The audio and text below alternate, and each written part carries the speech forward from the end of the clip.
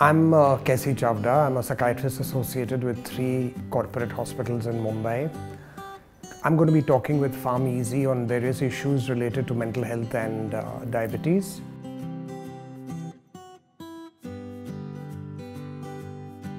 You're told all the time that you can't put on weight, you're told that you have to look after urination, you're told that you have to do physical activity.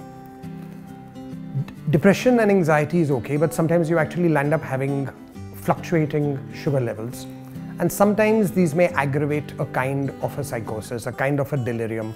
Your sugar goes out of sync, might go very high, might go very low, and if you're not aware that it's not normal, if your caregivers are not educated enough relating to this disorder, then you might not get the treatment you need, and you might land up behaving inappropriately, and that inappropriate behavior can very easily be taken care of if your sugar comes under control, but it causes a problem. Diabetes is also associated with issues on the kidney, and when things like creatinine and urea go up, they also can have your electrolytes go out of sync.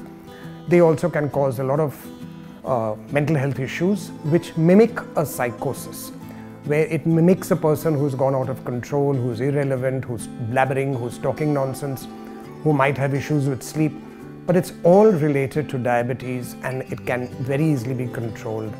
Hence the importance of psychoeducation related to diabetes.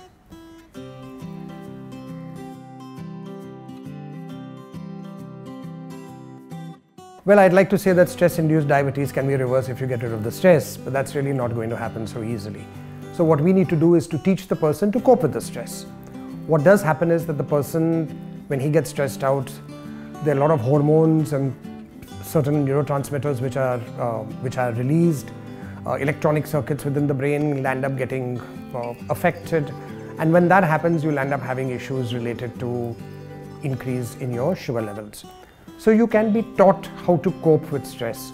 One of the most important things, of course, we tell everybody is to exercise, because exercise in a natural way actually allows you to channelize the negativity which sometimes gets manifest in inappropriate behaviors, and those inappropriate behaviors, which might include shouting and screaming and throwing things and getting very angry, might again be associated with an increase in blood sugar levels.